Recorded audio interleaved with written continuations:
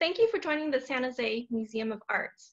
I'm Paulina Vu, Manager of Museum Experience and today's program producer. Originally slated to be on site, we're appreciative of our guest speakers to pivot and participate in the program as a museum from home session. We'd also like to thank the many of you who are joining us, our Bay Area neighbors and friends from as far and wide as Southern California and the East Coast. And also a hello to Mr. Rizzio's 6th grade students. A few quick notes before we begin. Our program is approximately 45 minutes and will include a Q&A at the end. If you'd like to submit a question, please scroll to the bottom of your screen to where you see the Q&A feature to do so. Welcome, everyone. It's my pleasure to introduce Kathryn Wade, curator of the exhibition Biorhythm, for today's gallery talk on Sonya Rapoport. Thank you, Paulina, and welcome to SJMA's Museum from Home gallery talk for Sonya Rapoport Biorhythm, the exhibition that opened in February at the museum. I'm Kathryn Wade, the exhibition curator, and I'm thrilled to be joined today by Alla Efimova and Terri Cohn, who are advisors to the Sonya Rapoport Legacy Trust. The Trust has so constructively supported the research and organization of this exhibition. In lieu of being in the gallery today, I'm going to walk you through the thinking behind the show, highlighting a few works. Then Alla and Terri will take us more in depth to look at Sonya's multi-year performance piece, Biorhythm, which relied on collected personal data and technology-based assessment. Next slide. This exhibition is Sonya's second solo show at SJMA. Her first focused on recent paintings and drawings in 1974 when the museum was quite young. We're currently celebrating our 50th anniversary. And the current exhibition examines the extraordinary transition of Sonya's artistic practice that followed over the next decade, from around 74 through 1983, when she shifted from abstract painting to making art with emerging computer technologies. Next slide. I began my research on Sonya with her yarn drawings, which are seen here on the right. She made these in the middle of that transition, when the traces of her early painterly practice began to overlap with the incorporation of new technology into her work. In 1976, she was poking around the UC Berkeley math department and came across discarded computer printouts. Completely fascinated by them, she took them and began using them in her art. Next slide, we see a detail of these. She stitched together the perforated edges of continuous feed paper with colorful yarn to create large canvases. On top of the computer rendered codes that were already on this recycled paper, she layered ink stamps and colorful graphite shapes that resembled those she used in earlier paintings. And here you can see this beautiful overlap between the qualities of something tactile and handmade with the digital. These are incredibly intimate and humanistic objects that recall hand-stitched quilting or sewing, but they begin a conversation between the coded language of computing and a personal lexicon, a symbolic language that represented female biology that Sonya had been developing and using in her paintings for years prior. Sonya was in her early 50s when she began making work on computer paper, but she had long worked with abstraction through painting. She was one of the first women to earn a master's in painting from UC Berkeley in 1949 and earned early recognition with a solo exhibition at San Francisco's Legion of Honor in 1963, where she showed paintings like this heavily impastoed canvas, pink and gray, that you can see here from 1958. That keen sense of color that you see here in this work continued to evolve in her post-painterly career, as you can see in her next slide, of a large-scale acrylic on canvas, which is called Beginning. This is a work that SJMA acquired from that first solo show in 1974. At the time, Sonya was using spray guns, acrylic paint, tape, pencils, and these large stencil shapes. as in that Y shape across the bottom of this work. These stencils of precise circles in organic forms were Sonya's own language she called Nushu, named after a Chinese script that was used exclusively among women. Her paintings were also borrowing, here you can see those original stencils that she collected objects like a pool cue holder and a plastic anatomical model of a uterus. And she collected them and stored them in a cigar box that she called Pandora's box. These found objects became symbolic of an X chromosome, a uterus, a fetus, an infant, for example, all metaphors for gender and birth, motherhood, and life. Her paintings were also borrowing visual elements like the coordinate grid from found geological survey charts. This work which was borrowed for the exhibition from Berkeley Art Museum's collection, is from 1971, and it shows Sonya overlaying graphite stencils directly onto one of those original found charts. Their interplay contrasts a kind of technological order with the artist's own personal visual system. The next slide. Visual components of these found survey charts and other representations of scientific information were figuring prominently in Sonya's large-scale canvases. Next slide.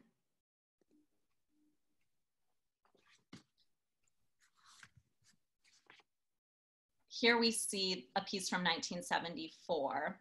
And what's apparent in these works is her interest in scientific and linguistic systems and in the interaction of biology, technology, and the personal, which transitioned into the yarn drawings on computer printouts that she made in the following years. Next slide. So in 1977, Sonya took a computer programming course, which marked another pivotal shift in her career. Rather than relying on ambiguous data she'd found in the math department, computer programming allowed her to analyze information gathered from the world around her. Her visual mappings moved away from abstract representations to reflect more personal, political, and social issues, as in the 4-panel work seen here. And you can see a detail on the right there.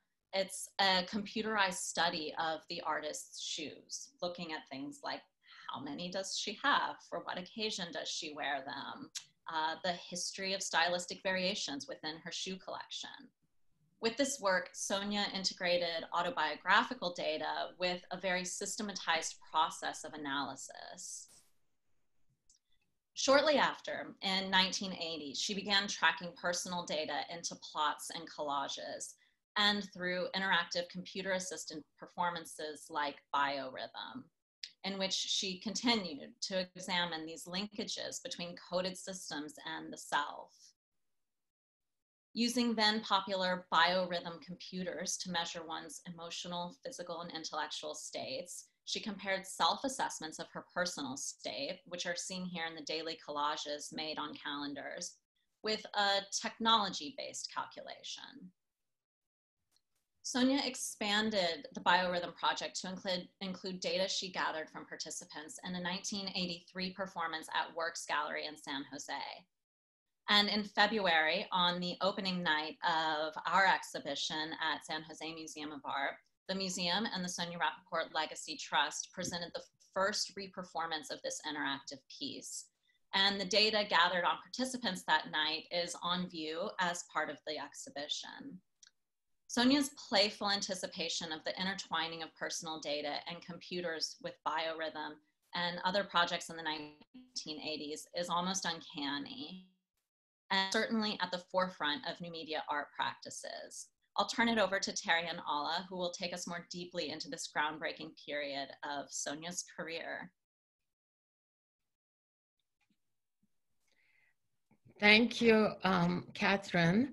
And we are both grateful to the museum for all the research that they did and to creating this presentation, because it's really, it's been a project that has been the least examined among many of Rapoport's multi-year, this multimedia project.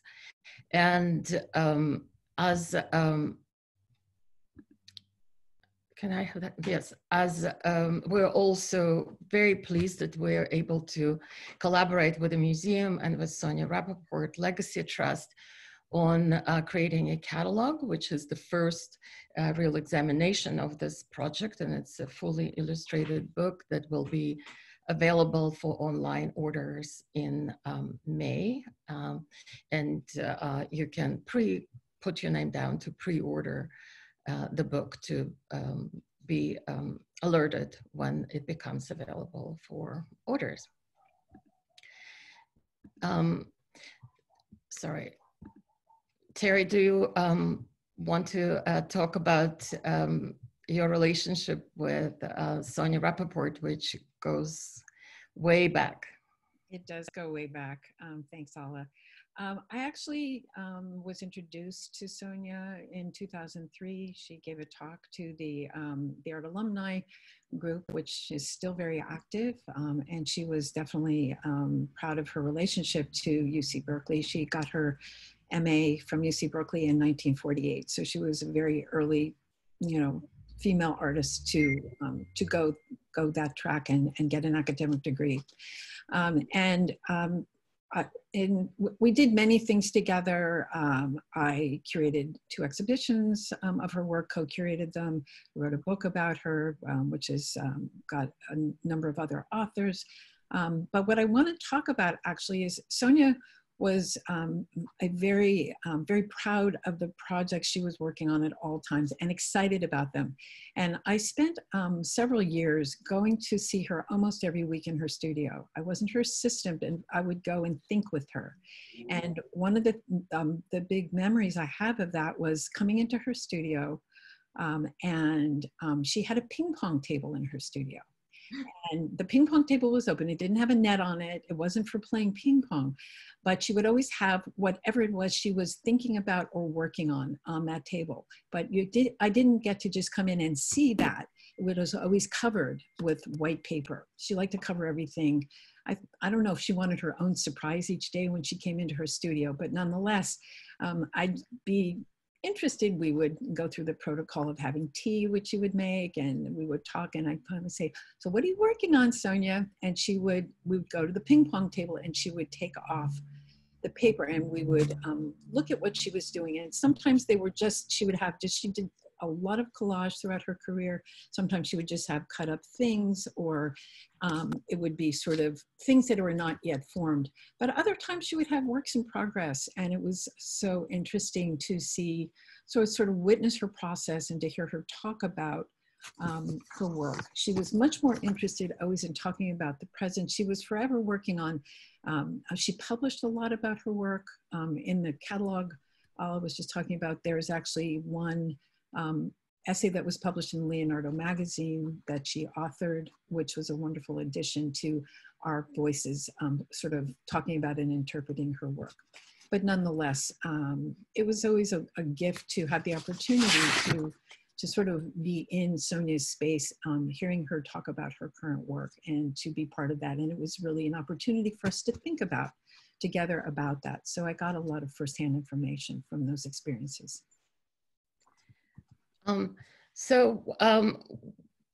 Sonya passed away in 2015 rather suddenly.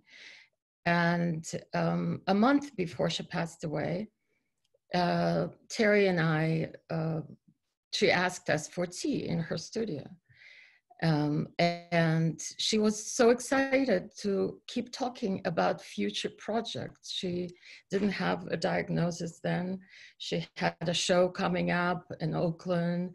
She had other projects on her mind. As always, it was sort of the immediate that was the just forthcoming that was of so much interest to her. So she we were again thinking with her about the future projects, and then unfortunately that was the last time we saw her.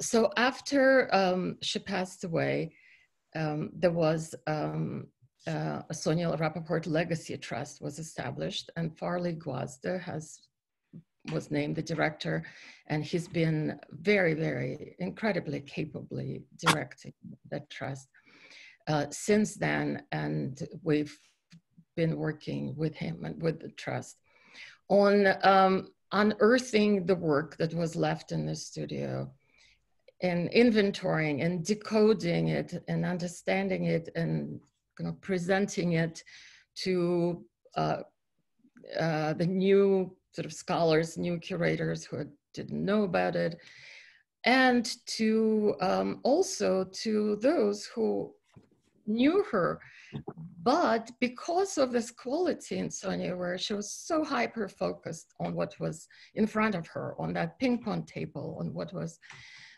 just, she was thinking about and was coming up. She rarely talked about her past and about her previous projects and the trajectory of her career. So this unearthing, kind of the archaeology of the studio became the way to witness the breadth and the depth of the work that she did over 65 years of her career, and to find sort of the threads in her work and to see sort of the repeated patterns, to understand her methodology. So what you see on the left is Farley Gwazda and Terri and I and Ben, who was a curator who we invited for a studio visit at that time. So in the process of, so this decoding of the Rapoport's major project became somewhat a work that we've been involved with, and it's been endlessly fascinating. It's been challenging, it's been sort of fun, and we never get enough of it. And so the first project that we sort of unpacked was actually the last project that Rapoport did, which was, it was a series of 24 collages on the pages of New York Times called Yes or No. It was on view at Crow's Work Gallery several months after Sonya's passing, and then it was subsequently acquired by Mills College Museum of Art, and we did the first catalog that we did was kind of the decoding of this project, Yes or No. And it was really a retrospective. It was her self-retrospective, where you could see all the themes, the iconography that she used for the last 35, 40 years of her life. So I just want to bring you quickly your attention to those hand gestures that are on the margins of one of this, the detail of this particular collage from the project. And you will see that these are the hand gestures that were also, became a kind of a derivative of the biorhythm project that's now on view at the museum.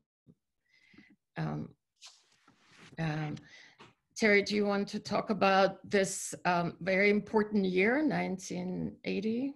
Sure, we can start with this pocket calendar, which Sonya, you can see annotated.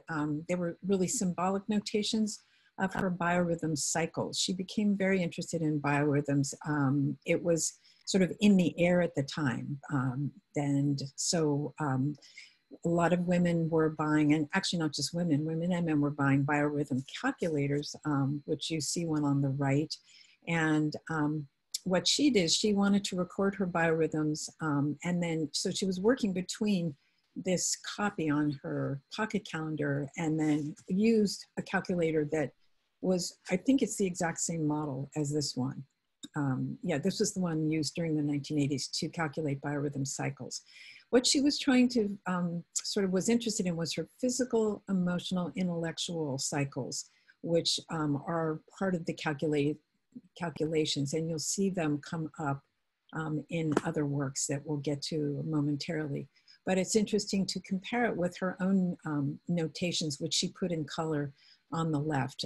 She used yellow, red, and blue to make certain calculations, which she would then translate into other works.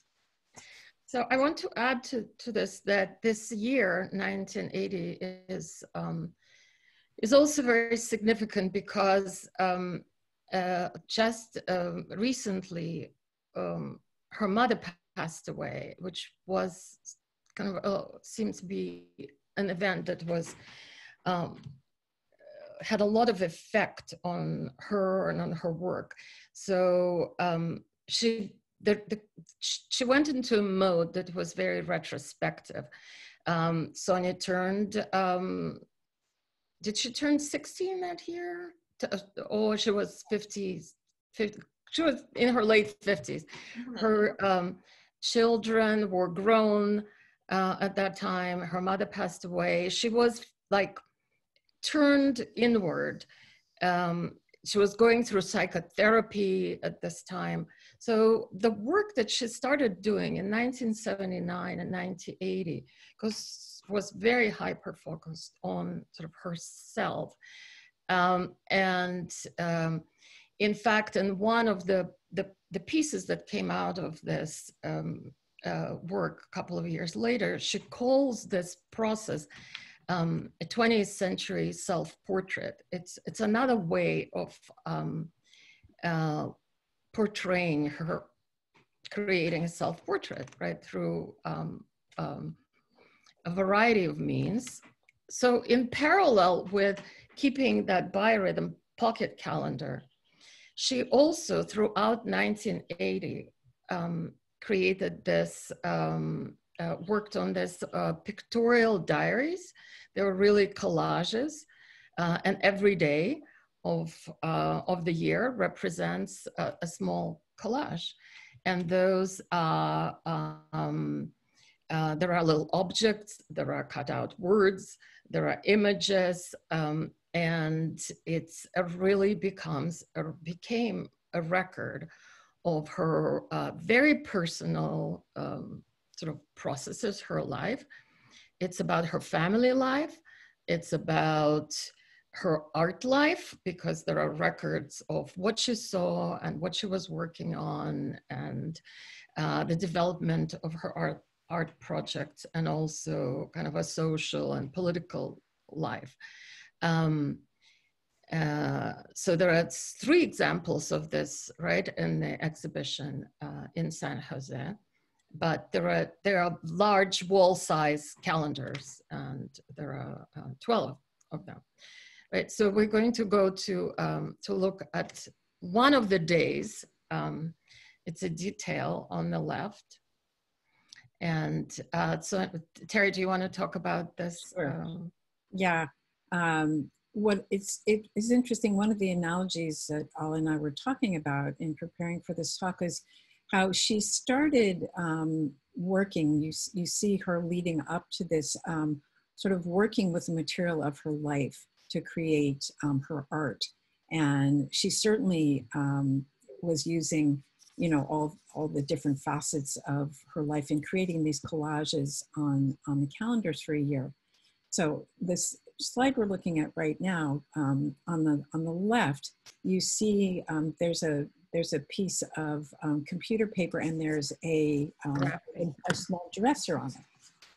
And on the right, you see this dresser, which was part of a project that she had embarked on just slightly before she began the biorhythm calendars, called Objects on My Dresser. Objects on My Dresser was really the magnum opus piece of her career, and sort of brings together so many facets, again, of her life. So you start to see consistency in how she began to work at the turn of 1980. So the dresser here is a Tansu chast that was actually her dresser. And she had 29 objects that had collected on top of her dresser. So going through this process of mourning the loss of her mother, and sort of thinking about her life, there's many personal items on it. Some of them are photographs, some are toys. There's a cat you can see in the very front, which is a cat that her mother had given her, and she made this statement, "Mother always hated cats." So there were lots of curiosities for us to work with in deciphering the Yes or No project, which then we see emerged with the Biorhythm project, which is really the inception of this.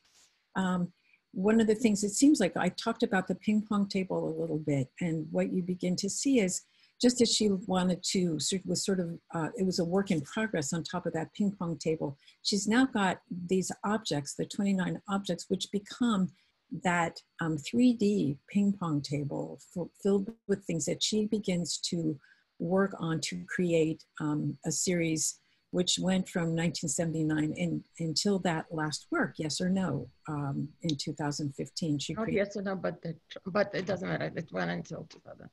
Right. So she's creating systems of understanding for herself using the materials of her life.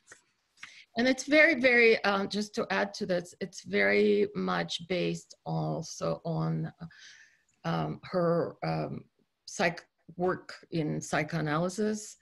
And so therefore a lot of associations between symbols and words and images and objects that are kind of networked, kind of in a dream work type way. So in the following year, and this is unfortunately not a very high-res image of it, after working with creating the biorhythm chart and creating this pictorial diaries, mapping every day her emotional, psychological, and intellectual sort of state in such great detail, and learning to code at the same time. She actually started, sort of created her own program, the biorhythm program, where she correlated how she should have been feeling based on the predictions of the biorhythm calculator and what her records, personal records, indicated.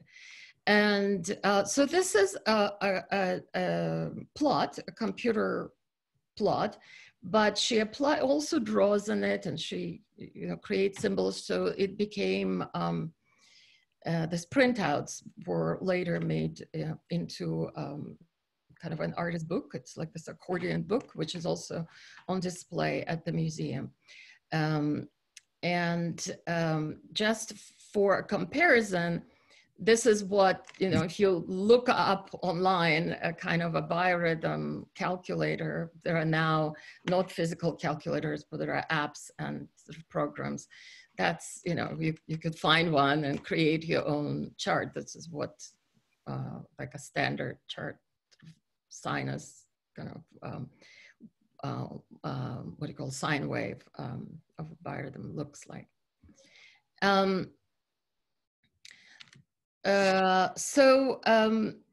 If in those first couple of years, 1979, 80, and 81, and 82, she was very, very still focused on herself and understanding her own state, assessing her, like finding her own voice, finding her own sort of footing. In 1983, with this participatory performance that happened at the Works Gallery in San Jose, which was called Biorhythm, she opened the process up to include the viewers and the participants. So this was not only about assessing her own sort of state and making comparison, but it's collecting data from the visitors, from participants. So Terri, because you were involved in a couple of these recreations, can you walk us through what that looked like? Sure. One of the things I wanted to say is that Sonya was devised this term. She was very interested in, as I think I said, in science, and sort of had her own relationship to it. Because her husband was an award-winning organic chemist who taught at UC Berkeley, and all of her kids, her 3 kids, all became scientists. So she was very interested in ideas that related to science and applied the scientific method to creating her work. And she used this term to describe her work, which was quantifying qualitative information. So as Alla was sort of another way to talk about the work before these audience participatory pieces, that is that it was centered, Sonya was centering on quantifying her own qualitative information, sort of the subjective, and quantifying that to sort of make sense of it. And in 1983, you know, when this work in San Jose was done, she was working with software engineers and gallery visitors to correlate their personal assessments of their emotional state with their physical states. You can see in the bottom right, there's also a palm reader. She brought a palm reader into this because she wanted to add, I mean, actually charting your biorhythms is not necessarily a scientific thing because you're using a calculator. You can buy them on Amazon.com now. But, you know, bringing in a palm reader brought in yet another way to, you know, sort of quantify that qualitative information. And she was also very interested in people's words and gestures, and they became part of the work. And this piece was brought into the 2020 performance recreation at San Jose. And Alla's going to tell you a story about well, reader. Right. So this image is from the amazing recreation of this performance that was so well attended and so amazingly sort of fun. That was February 7th, right? Was the opening of the exhibition. And since I think the idea was to recreate it as close to the original performance as possible, so there were obtained, you know, the medical sort of hospital bracelets which were used in the original performance. There were when in the original performance, the participants were photographed expressing themselves. They were recorded on audio. They had to record sort of in handwriting how they felt, but they were also asked to express that in there with gestures, right? So in order to create some kind of a background for the hands, dentist bibs were used, and there were Polaroid photographs that were preserved. So there was a lot of data that was sort of collected and preserved from these performances. And in this recreation, of course, a palm reader was necessary. So it was quite an adventure that took about a month to find a palm reader in the Bay Area who would be willing to participate in a museum event and do this for how many hours did he have to perform? It was several hours long. So luckily, after many interviews with potential readers, we found Sebastian Boswell, who understood this completely because he performs himself quite a lot. And I think he ended up doing sort of a wonderful job in this recreation performance. So we can, if anybody is interested in a palms read, we can recommend Sebastian Boswell. So finally, you could see that the data that was collected. You see the number that was on the medical bracelet. You see this participant wearing the bracelet. You see him wearing that dentist bib, you know, against which he was photographed. So the photographs then were collected along with sort of the handwriting, along with the audio recordings. And in 1984, this collected data was included in an exhibition that traveled throughout the United States. It was called SFSF, San Francisco Science Fiction. And the title of Sonya's installation was so The Computer Says I Feel, right? So it included this images from the work center performance, as you see kind of pasted on that scroll. But it also included an audio recording of participants talking about their own sense of self-assessment. I think what's really interesting is that the recording is periodically interrupted, right, by a British accented male voice who, with a kind of great gravitas and authority, says that, but you should be, tells the person how they should be feeling. So this is a kind of impersonation of the authority of the machine, of the authority of, the calculator, the computer, the kind of the objective, the scientific, right, that somehow starts being in conflict with a very personal assessment, with intuitive assessment. And that conflict keeps growing in an interesting way from here on for Rapoport's sort of future work. Because on the one hand, she really embraces technology, information technology, computer technology. The last 10 or so years of her life, most of her work was done in the form of net art. It was web-based work. She embraced the community of artists who were working in that sort of genre and with information technology, and became really identified as a media artist, as sort of an artist who works with computers. And yet, her doubting, like her conflict with that, the authority of the machine is always there. It's, she parodies the scientific method, she questions it at the same time. She doesn't, and that's the tension that runs through the rest of her work.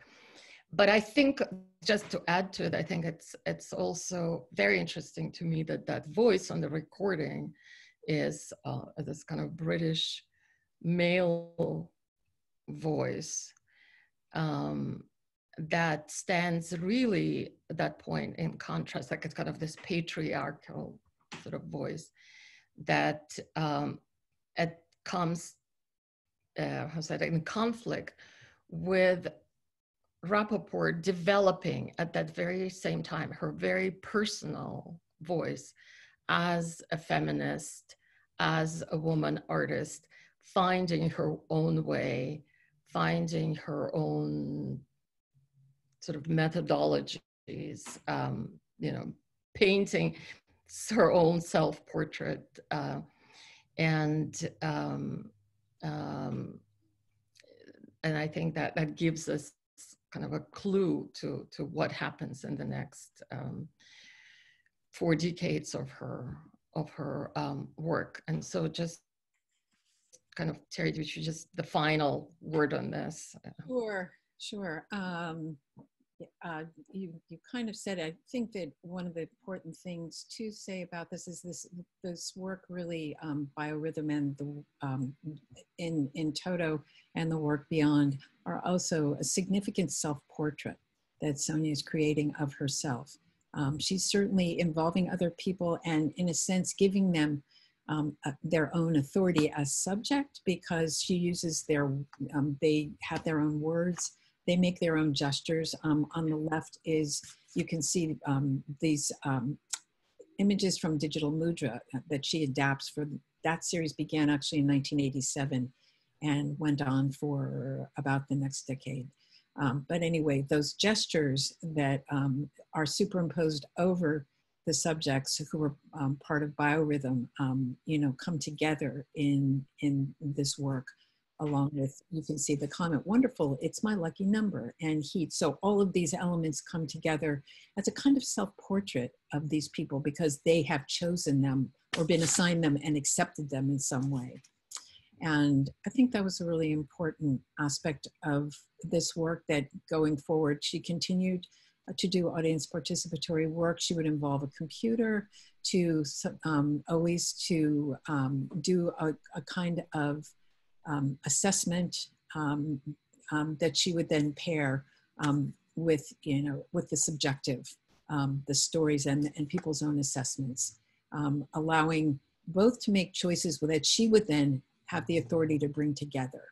And I do also have to say, she was of a generation where not all women's really emerged as feminists, but her work in the domestic sphere, paired with her work in the with technology and in the scientific realm, really are good indicators of her own feminist stance in this from mid-century forward into the 21st century. And I think we can now go to the Q&A. We're going to be here taking your questions, and if you want to write them in on the Q&A button at the bottom of your screen, please feel free to submit them.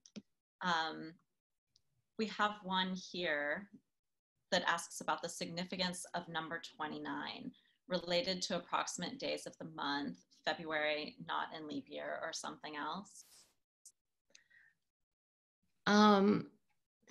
Emily, I'm not sure where that number, where you picked up the number 29. Terri, do you know where it could have been? But it was not. Oh, it's actually 28 objects, and the dresser itself counts as 29. I don't think there's a significance to that. It's just what was there. She took stock of what was on that dresser. It happened to be 28 objects and the dresser itself. So I would venture to say that it's you know, it's coincidental. We have another question asking, how do you think Sonya would have responded to our current situation, our shelter-in-place situation? Oh, I think she definitely would have responded very directly with that, because her work throughout her career, certainly in her later career, became more political. She did a number of works that were based on current events. The New York Times, which were the substrate of Yes or No, was something that really was important to her. So she followed the news as well as advertising. She was very interested in advertising images, but I think that she would have definitely been working with it. Certainly she would not have been pleased about it, but she would have also been working with it as material. She knew so many people. She was very engaged in university life, not just at UC Berkeley, but she felt really comfortable, and it was important to her to talk with experts in fields, and she didn't ever hesitate to reach out to people. She did work about you know, the nuclear crisis. She did work about war. She did work about many socio-political issues throughout her career. So I have no doubt she would be very involved in making work, interviewing people, goodness knows what. We have another question, which I'll answer, asking why doesn't the exhibit include more of Sonya's later work? As Terri and Alla have mentioned, she worked until the end of her life. So the exhibition ends around 1984 with the end of the biorhythm project. And she was working up through the end of her life very actively making work. This exhibition is not meant to be a retrospective, but really look at this 10-year time period where this major transition happened, where she moved from working in abstract painting to working with new emerging computer technology. And for San Jose, it's particularly significant because we had an exhibition with her in 1974 that showed these paintings and these more abstract compositions. And San Jose Works Gallery presented her 1983 biorhythm performance. To someone who doesn't know this trajectory of her work, to have seen something like that in 1974, and then the same artist's work in 83, that's, you know, completely different, is pretty mind-blowing. And I was really interested in tying that story together.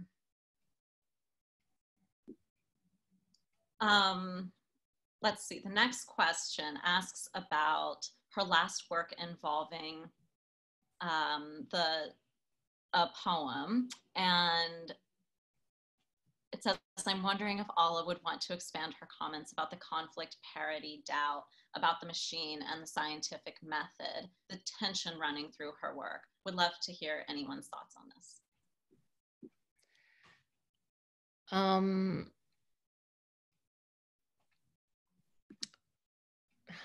Hi, Anne. Well, if it wasn't a webinar and if you could talk, I would love for you to talk too, because actually Anne, who is as Leslie Seltzer, who asked this question, was a collaborator with Sonya Rapoport on the very last project that Sonya did, which was the very last iteration of the objects on my dresser, that was another kind of participatory project, and involved words and images and objects. So it was kind of a mega collage as well. In terms of the tension in Sonya's work, well, I mean, it's a kind of, I don't know if I really have time to address all of this. Terri, if you have like quick thought about it, and if you care to offer that with an example, because I think it's kind of a long discussion. I think it is a long discussion. Since it's Anne, we could actually address it with you off screen another time. How about that? I think it's too much because we really have about 3 minutes left, I believe. I'll say from my perspective, I'm somewhat new to Sonya's work and legacy. I started research on her about 3 years ago.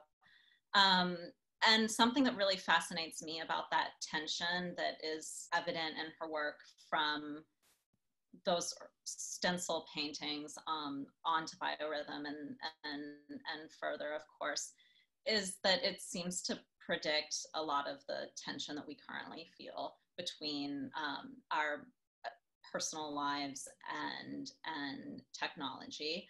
And to me, gets at like the fundamental questions of what it means to be human, and the sort of anxiety that we feel around AI. And, you know, to have been able to anticipate that in 1973 is pretty incredible. And those are important questions still today. Can I answer? Dina Rapoport had a question up here. And Dina is actually, if it's the same Dina, is Sonya's granddaughter, who asked about how would Sonya feel about her work being reproduced. And I just wanted to say, Sonya loved doing that because she did it herself. And I think she would be thrilled. I co-curated 2 shows of her work while she was still with us, and we reproduced her work and she brought in new audiences. She really liked that very much. The work was never exactly the same, and she liked the idea of working with being current, working with the materials of the day, always. So as technologies changed, she embraced them. She was conversant with contemporary computers up to the time of her death in 2015. She always had a Mac that was current. She knew how to program. She knew how to do a lot of things. And she knew how to bring in people to help her realize her work. She didn't hesitate to do that, to bring in people who knew how to help her realize a very complex project. We've been talking about her prescient intertwining of personal data and computers, 11 years before the PC and 40 years before Facebook. She seemed in constant dialogue and negotiation between what was personal to her, like her own codes, and those of the scientific world, which dominated the lives of her family and the university. No? And I would agree, absolutely, she was in constant dialogue. And I don't know if Terri or Alla have anything to add. I'm happy to add to that. I mean, she lived in a family of scientists, and she was very interested in the scientific method. I mean, her training at UC Berkeley with Earl Lauren involved a scientific method. He wrote a book called Cézanne's Composition. So she was trained in the 40s, the 1940s, using a scientific method to dissect composition. So it's no accident that being married to a scientist, having children, all who became scientists, and she became engaged with science. It was very important to her. So I think that she adapted science to her own ends. She also published the kind of thing in Leonardo that most scientists would not publish. She was adapting science and the scientific method from her perspective as an artist. So I think that she was negotiating the scientific world always through her own vantage point. She wasn't competing with scientists. She wanted to be in conversation with them. I would like to, just above, there's a question from Teresa Bricker. Did she ever communicate or collaborate with other artists of the time who also focused on personal emotions versus information, such as on Kawara? I'd say that this is one of the sort of interesting things about Rapoport's career that we keep uncovering is how much aware she was of the contemporary art around her, and she did not necessarily collaborate with other artists, but she had a kind of a very broad awareness of the works. And so one of the, I think, things that we do in our writing about her work is try to place it alongside the contemporary developments. Like, for instance, you know, the Objects on My Dresser, which is the project that's about kind of mourning the loss of her mother in a way. We've compared it with Mary Kelly's Postpartum, which was about kind of a relationship with a newborn son. So of which she was also aware, which is kind of a contemporaneous project. So, you know, I'm not sure how on Kawara, you know, how much she knew about his work, but in general, she had a lot of awareness of conceptual art and experimental practices of the day. Absolutely. Well, I think that's the last question we can take as we are running over on time. We're so thrilled that so many of you joined us here virtually for the talk, and thank you so much, Terri and Alla. It's wonderful to hear your insights into Sonya's life beyond what one can find in a book. So we'll wrap up there, and if we can answer these questions on the Q&A, if when we close this we can still type them, we will do so. Okay. All right. Thank you very much. Thank you, Kathryn. Thank you, Museum. It's been a pleasure.